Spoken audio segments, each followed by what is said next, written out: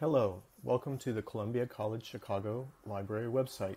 Today I'm going to demonstrate how to quickly and easily get a citation in various formats for an article, book, or film that you find using the library search tool.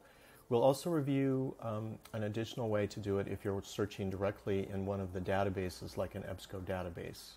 So I'm going to try to search for something on arts therapy.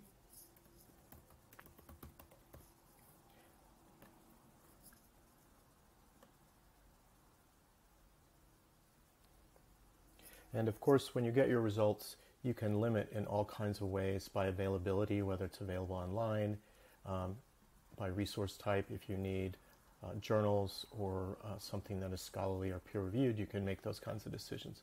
I'm just going to go ahead and open this book.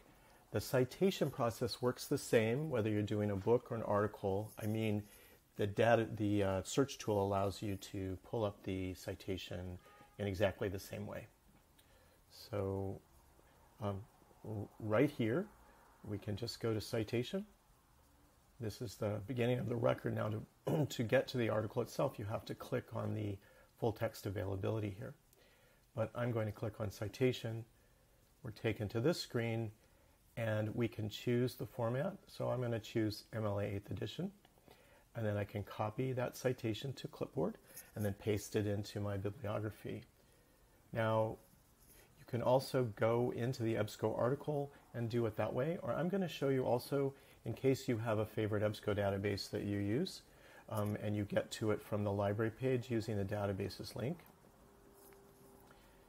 You can go, let's go into Academic Search Complete, for example, and we'll do arts therapy there.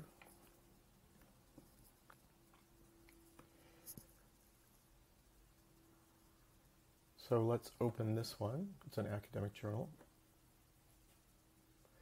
And boom, right here we have a description of the article. You can get to the article itself by clicking on this PTF tab or link. And over here you have the cite options. So right here, open that and scroll through to pick the format that you want. I always prefer MLA because I was an English major when I was an undergraduate. And you can highlight that and then just cut and copy and paste it into your bibliography.